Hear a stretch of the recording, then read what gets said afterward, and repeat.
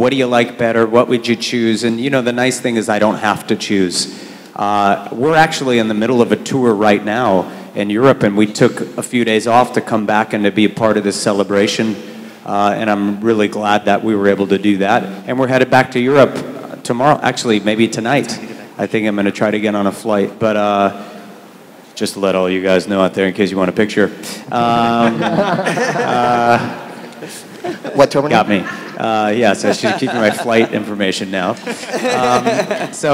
But you know, it's just pretty great. You know, even to be here in this hangar with you guys and sit in front of these screens and to take your questions. You know, it's a very rare thing to do and incredibly exciting. So we're all really proud, and I just think feeling really fortunate. It's been a hell of a week, and this makes it all the more special. I'll always have this week, you know, that we announced the tour with Linkin Park, and oh yeah, and I got a fucking Oscar as well. You know, I mean, it doesn't get much better than this.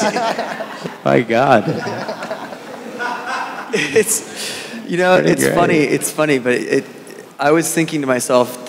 I said last night to my wife, I said, dude, if Jared gets up and does all this stuff that I think he's going to be doing, yeah. I don't think I'm ever going to be able to complain legitimately about anything ever again. It's good problem. You work your ass off. Good problems. Yeah. But anyway.